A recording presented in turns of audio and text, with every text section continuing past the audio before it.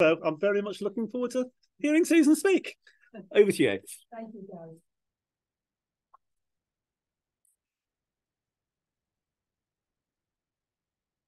So I'm going to be taking you back in. I'm going to be taking you back in time from the first session this morning. And speaking of time, I must apologise, I cannot stay to the end of today. So if you have questions or comments for me and you can't catch me over lunch, my email address is there, my UEA email address, or if you just Google my name and UEA, you'll find my UEA page with my UEA email. Anyway, picking up on the last points made just before we broke for coffee, nowadays we tend to use the word immigrant for someone who is living in this country but was born in a different one. The equivalent term in the Middle Ages, as was said earlier, was alien. A foreigner, in my context, was simply an outsider, someone who didn't belong to a defined community. A stranger was an incomer from outside the town, say, but not from overseas. And that remained the case in Lynn until at least the very end of the 15th century. Now, thanks to a national tax imposed on aliens from 1440 onwards, England has a stash of data on late medieval aliens, which is unique in Europe. And since 2015, all those tax records, along with some other sources, have been easily accessible online, thanks to the England's Immigrants. So the few things I'd already said had actually been preempted by Chris's response to questions at the end of the last session about the meaning of alien, which is the technically correct term for what we would now call immigrants in the late Middle Ages. The other thing I mentioned, which you might not have heard, is that unfortunately, I'm not able to stay until the end of today. So if any of you have questions or comments you aren't able to put to me during the lunch break, you can get my UEA email address just by Googling my name and UEA. And I'm very happy to get emails through that route. I was also mentioning that the alien subsidy records, the alien subsidy was a tax on aliens, a national tax imposed from 1440 onwards. All the records from that tax are now available for free online on the England's Immigrants 1330 to 1550 website, which is shown on this slide here. Now, this project had in mind questions like these. Who were the immigrants? Where did they come from? Where did they live? What work did they do? How did they relate to other incomers and to the native population? And those are also the questions I've been trying to answer in a Lynn context. Now, at about the same time as this online database was launched, I was transcribing and analysing the medieval Leet Court records of the borough of Lynn. Now, King's Lynn, of course. The Leet Court dealt with trading standards, public health risks, low-level violence, antisocial behaviour. So it touched the lives of a wide range of people. I wasn't looking then for aliens in particular, but some were evident from their names or their descriptions. Having been to the back of the room, I realise you won't be able to read this, but it doesn't matter, don't worry. This is, take my word for it, a small extract from the last surviving Leet roll, 1434. And I've marked 3 entries, which I'll briefly read. Catherine Douchwoman, presented as a regrater, a retailer of ale and beer for muck or refuse and for common bawdry. Margaret Zeelander for regrating ale and for rubbish. John Mundison for regrating ale and beer, for harbouring prostitutes and thieves in his house, leading to frequent disturbances at night and for rubbish. Now, John Mundison or Munnis is identified in the national records as a tailor from Meerhout in Brabant. Local records show he lived and worked in Lynn from at least 1426 to 1442. He was presented to the Leet Court several times as a seller of ale and beer, an eavesdropper, a night walker, and for harbouring dodgy people in his house. Now, despite these antisocial tendencies, his business was pretty successful, judging by amounts at which he was assessed for contributions to borough funds, which brings me to another local source for Lynn, one which may be unique to that borough. This is an entry in one of the borough's hall books, records of meetings of the town's governing body, all accessible for free as digital images on the NRO's website. It's a list of 12 aliens living in Lynn in 1430, and they were turning in enough profit from their businesses for the mayor and council to demand licence payments in exchange for them to continue to work in the town. These assessments were made more or less annually from 1421 to 1466. That's almost 20 years before the national tax on aliens was imposed. And so the records end in 1466. Now, John the Monnis, or Monison the Tailor, who on this list is the 7th entry down, was assessed at the highest sum on this list, 20 shillings or £1. There are 2 other tailors, 4 cordwainers, a hardware man, a skinner, and there's 1 woman, a beer brewer called Joan. Recalling or pronouncing alien names was often problematic, hence the resort to occupational or other descriptions.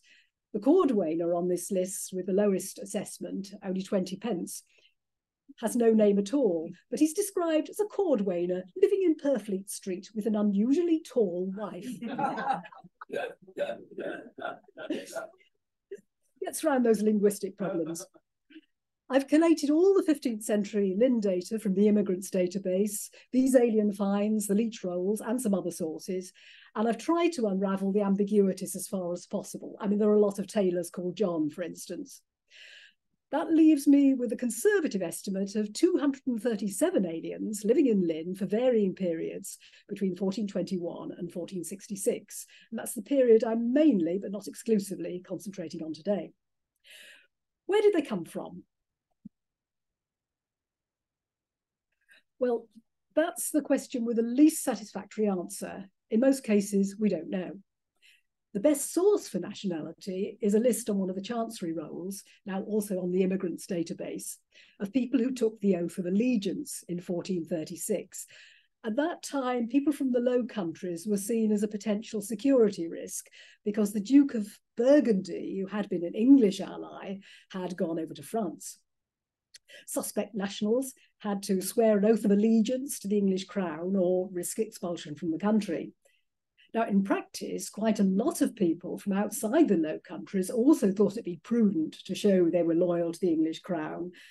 But even so, it's heavily biased towards people of Low Countries origins. And in any case, there are only 20 Lynn names on this 1436 list. I've been able to expand it a little bit from local records, because they describe some aliens as Hollanders, Scots, Zeelanders, and so on. But that only brings the total up to 34. 10 of those were from Holland, 7 from Brabant, 5 from Zeeland, 3 each from Flanders and Scotland, 2 from Friesland, and 1 each from France, Utrecht, Ireland, and Orkney. Another 50 are described in one or more sources as Deutsch, which is usually modernized as Dutch, but can equally mean Deutsch, German. For the majority, 153 of my 237, there's no clue other than their names. Now, they tend to have a vaguely Germanic ring to them, but they might have originated almost anywhere in the Low Countries or the German territories further east. I'm on firmer ground when it comes to the trades the aliens were practicing between 1421 and 1466. I've ranked them by numbers. Tailors are the most numerous, and 40 alien tailors does sound a lot, but that is over a period of nearly half a century, and many of those are only recorded in 1 or 2 years.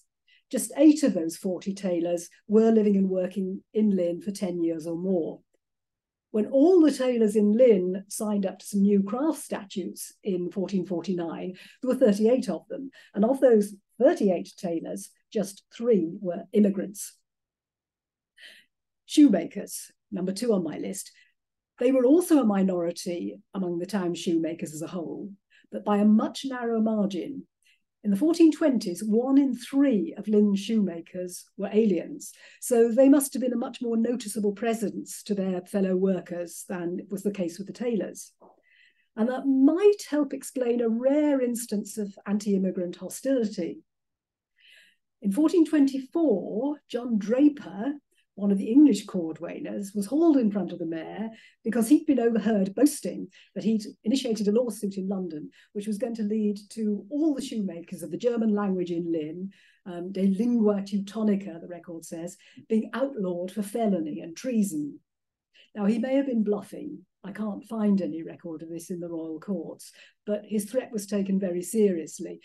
Draper was grilled along with his two accomplices until he admitted acting out of malice and promised to retract. Third on my list is beer brewers, 23 of them, almost as numerous as the shoemakers. They started arriving in Lynn in the second decade of the 15th century. They were able to exploit a taste for beer, which was already well established in Lynn. Nowadays, we use the words ale and beer almost interchangeably, but at this period, the distinction was very, very clear. Ale had been brewed here for centuries. It was relatively low in alcohol. It was a staple part of the diet for all ages. It was relatively quick to prepare, but it didn't keep very well. So any substantial household would tend to brew its own and sell on any surplus. Beer, made with hops, was first introduced to this country in the mid-14th century from northern Germany. It tasted different and it kept for months rather than days. And that made it easier to kind of upscale your brewing operation, both for supply bigger domestic markets and also for export. And imported continental beer was certainly on sale in Lynn in some quantity by 1359. These local assessments on aliens show that immigrant beer brewers there weren't huge numbers of them, between 1 and 3 most years, but they were doing very well. The last list that survives, made 1466, has just 1 beer brewer, but his assessment is more than 3 times as much as any of the other aliens in the same year. Now, at about the time that these alien beer brewers began operating in Lynn, there was also a change in the ale brewing industry. A new class of English ale brewers had emerged, men, and they were all men, for whom brewing ale wasn't just a sideline, it was their core business.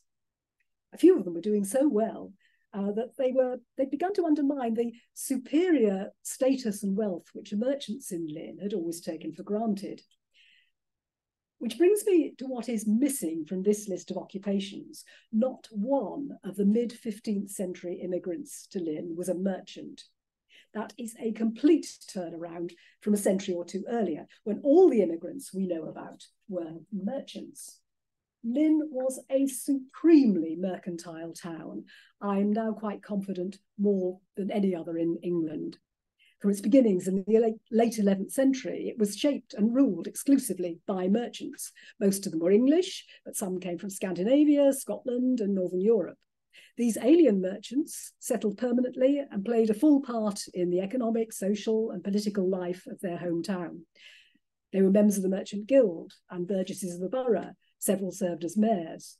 The last in this line of alien merchants to settle in Lynn seems to have been Siglaf Zus of Gotland, who died in the late 1320s. During his lifetime, there was a change in Lynn's trading patterns.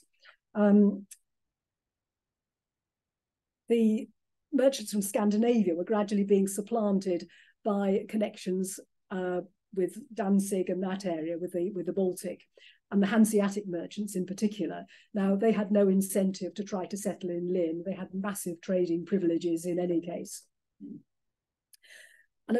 So this was about the period when Lynn ceased to welcome these alien merchants into its midst. And from the middle of the 14th century onwards, any new alien names which appear are of artisans, not of merchants. So why were these artisans, as opposed to merchants, attracted to Lynn? Well, we've got a very rich merchant community there, which is offering a market for clothes and footwear and luxury goods. There were 4 goldsmiths among the alien immigrants. The traffic across the North Sea would have carried news about opportunities in Lynn to towns overseas.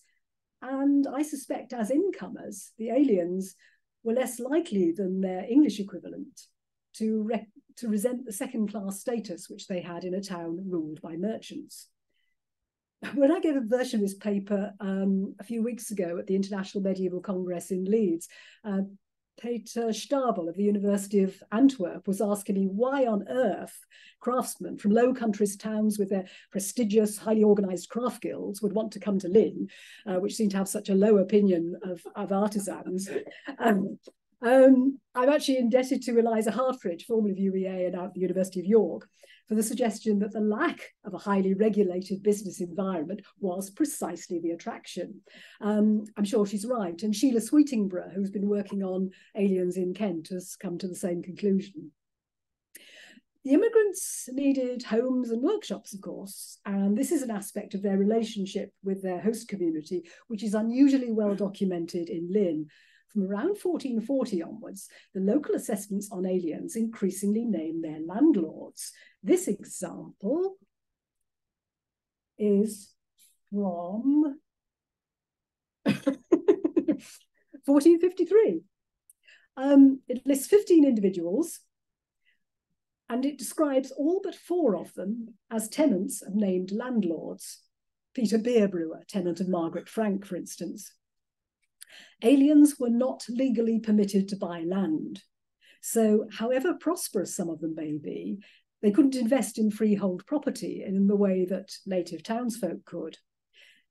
The alien subsidy records in the immigrants database tell us whether aliens were householders or non-householders, but only 9 of those records, and that's 9 across the whole country, across the whole of the 15th century, only 9 entries tell us the name of householders' landlords. Of those 9, 6 are in Lynn and only 1 is outside Norfolk. So it looks as if identifying aliens with their landlords is a Norfolk thing, and particularly a Lynn one. Anyway, whatever the reason, it opens up a new dimension to the story of Lynn's resident aliens and their relationship with the native population. Now, using the LEAT data, I'd already found that in the early 15th century, well over half the immigrants lived in a single ward. The borough was divided into 9 wards, shown on this map, and apologies to those of you at the back who won't be able to see very clearly. And that ward was Chequer on the riverside, sort of bulging out on the left-hand side of the map. This surprised me because that area was dominated by merchants who valued access to the quaysides, whereas the town's main industrial zone was inland in Kettlewell ward. After 1434, the LEAT rolls give out, and my data isn't so good. And I can't be confident where 134 of my 237 aliens were living. But from 102 I can place, the balance hasn't changed. Despite there being artisans, not merchants, not a single immigrant can be identified in Kettlewell. The overwhelming majority are in Chequer. This is Chequer Ward, as shown on a map of around 1660. The central north-south street, the Chequer, runs along the line of the river bank as it would have been in the early 12th century, but the river was gradually pushed westwards over the following centuries, providing reclaimed land for development, first as quays, then warehouses additionally, and by the early 15th century, enough land to build substantial houses. I've labelled St George's Guildhall because we know when it was built, between 1406 and 1430. At that time, there wouldn't have been such a wide expanse of land or so many buildings between the Chequer Street and the river, and the area I've shaded in beige would probably have been submerged at very high tides, or at very least too squishy to build anything substantial on. Not all the immigrants in this ward were along the Chequer itself. There were some in Purfleet Street, like the man with the tall wife. But most of the immigrants I've been able to place so far with specific properties were on the west side of the Chequer, as shown here. St George's Guild. Oh, that's come out. Something very odd has happened to that. So just don't look at it. That's very interesting. Well, it looked fine when I checked it out on PowerPoint at UEA, but it's obviously gone completely haywire. Anyway, St George's Guild had premises to let round its hall on the west side of the Chequer, and some of the individual owners did the same. One of them is, whom you can't really see here, no, you definitely can't, was Henry Birmingham. He was a merchant with trading interests in Northern Europe. He joined the borough's Inner Council of 24 in 1448. He was constable of his ward, Chequer, from 1453 to 1461, And he was mayor 2 years, 1466 and 1471. He also served 7 times as one of the borough's 2 burgesses in Parliament. Oh, and I think he was also often on embassies to the Hansa. So a leading merchant in Lynn. 5 out of 6 private landlords on the slide that you can't really see at having alien tenants were prominent merchant burgesses who served at least once as mayors. Now, across the town as a whole, I've got the names of 44 individual landlords of alien tenants. And of these, half were merchants or their widows. 13 served at least 1 term as mayor. And clearly, I mean, these wealthy members of the merchant elite had no qualms at all about leasing premises to these enterprising aliens. But did the immigrants have an equal voice with their English counterparts when it came to town affairs?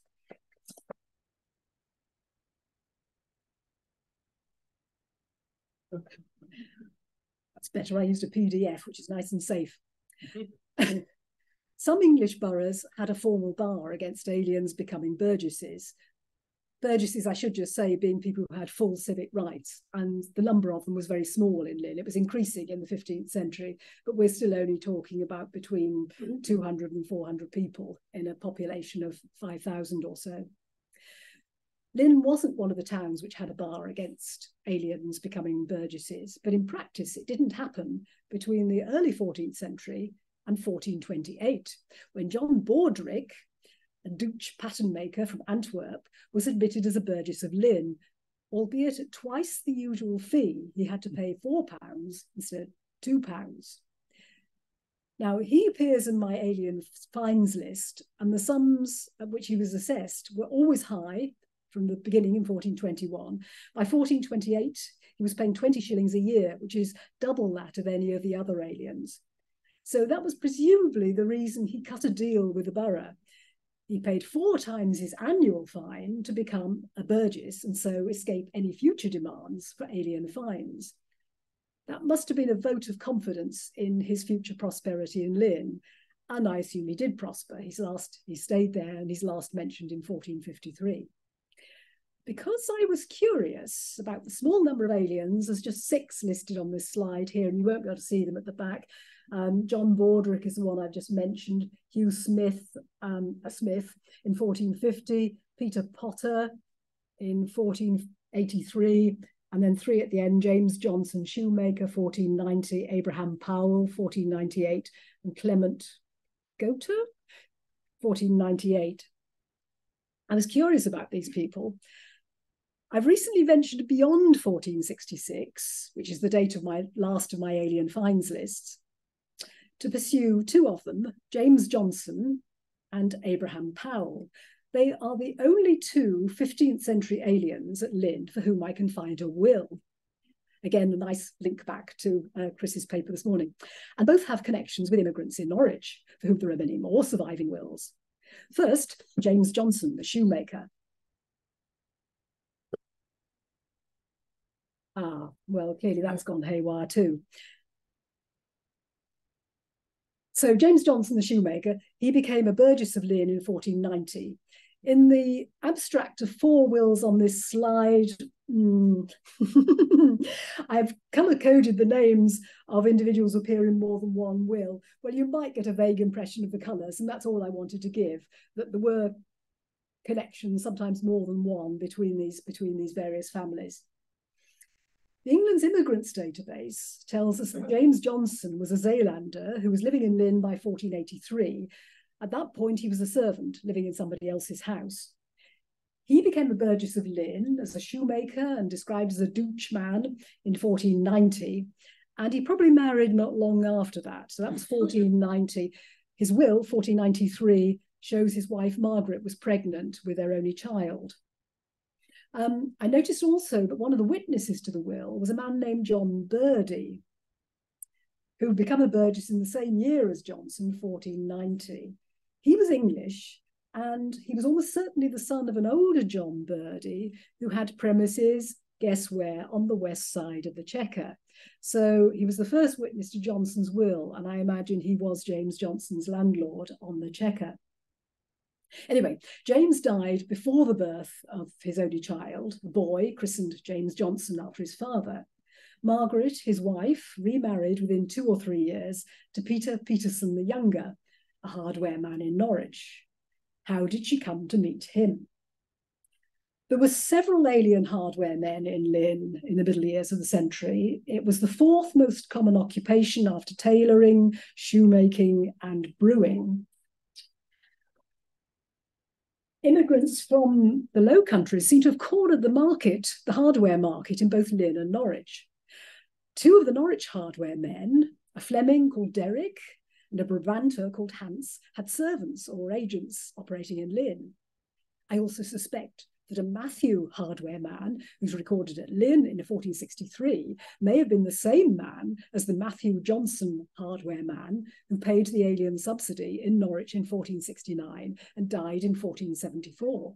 Trade and family connections between aliens in different towns would have facilitated moves within the country as well as across the North Sea. Anyway, James Johnson's widow, Margaret, came to Norwich with her infant son to marry Peter Peterson. She died not long afterwards, leaving her son James in the care of a family friend called Alan Wright, who also acted as an executor. Within a year, her husband had died too, and his will names other members of the Peterson family.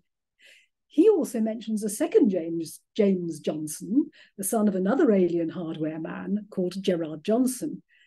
Gerard was also connected with another Norwich hardware man, Florence or Florentius Johnson, who died in 1500. His wife had been a friend of Margaret Peterson, formerly Johnson. So you get the sort of general flavour. Florence made his wife Joan executrix, but he also appointed 2 helpers, of whom Gerard Johnson was one. The other was Abraham Paulson. Let's see if this comes out. Slightly better than the stuff missing. Abraham Powell or Paulson has a distinctive name, a rare treat, I find, which makes him easy to identify in both national and local records. And his story marks a possible turning point in the history of Lynn's medieval immigrants. Not only did he become a burgess of Lynn as an alien, he came originally from Burgundy, I should say, but he was a merchant, the first alien merchant to settle in Lynn for almost 2 centuries. In 1515, he further enhanced his status by obtaining letters of denization. This involved paying a fee and taking an oath of allegiance to the crown. In return, the denizen and his descendants were supposed to be treated more or less in the same way as a native Englishman. This had been an option for more than a century for those aliens who could afford to pay for it. But Abraham Paulson is only the 3rd man in Lynn recorded as having done so. The others were James Nicholson in 1413. He wasn't really alien, he was born in Lynn, but his father was alien and there were some challenges to his status. And the other one was a mariner called Henry Drew, alias Breton, 1414. He's a bit of a mystery. I can only find one mention of a Henry Drew in the Lynn records in 1413. Anyway, Abraham Paulson is my focus now. His main reason for denization would have been to enable him to buy and sell land. He owned properties in Lynn, Westwinch, Hardwick, Runkton, and to sue in English courts of law. From 1515 onwards, he was party, both as plaintiff and defendant, to various suits in common pleas and chancery. His son, Sibrand, also a merchant, was his sole heir at his death around 1539. His will is short and a little irregular, so presumably made in haste. He left pretty much everything to his son, Sibrand, who was also his sole executor. Sibrand was to have some help, however.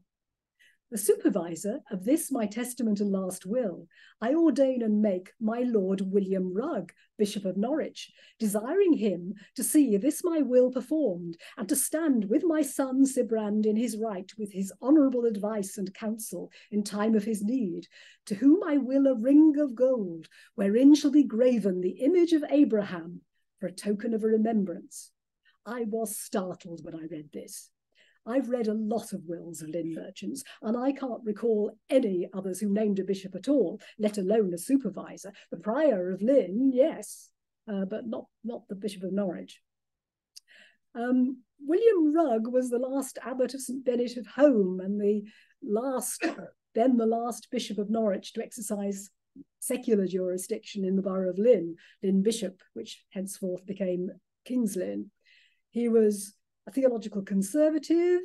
He was described as an improvident manager of church estates who was strapped for cash at the time of Abraham's death. But the two men clearly had a personal relationship of some kind. I wonder what brought them together. Money, religion, legal advice, maybe both. Any suggestions will be welcome. But it's time to sum up. From the mid-14th century onwards, most of the resident aliens in Lynn came from the Low Countries and Northern Europe. In contrast to earlier immigrants, they were all artisans, people who made or repaired things or brewed beer. They tended to gravitate to the Chequer area in particular, renting premises from property-owning merchants. There was no bar in principle to their becoming burgesses of Lynn, but very few did. And unlike the alien merchants who became burgesses in earlier centuries, none actually became office holders in the borough. Their alien status meant they were subject to extra taxes, both nationally and locally, but hostility to their presence seems to have been pretty rare, and when it did happen, was swiftly dealt with by the borough authorities. Towards the end of the 15th century, the appearance of an alien merchant who settled in Lynn as a resident burgess is a striking change in this pattern, but it may have been, and I guess it was, a one-off. But I'll conclude with this thought, looking forward in two senses. The brief excursion I've made into records of that period suggests to me that a study of the immigrant communities in late 15th and early 16th century Norwich and their connections elsewhere would be a valuable area of future research, a rewarding PhD topic, perhaps, for someone.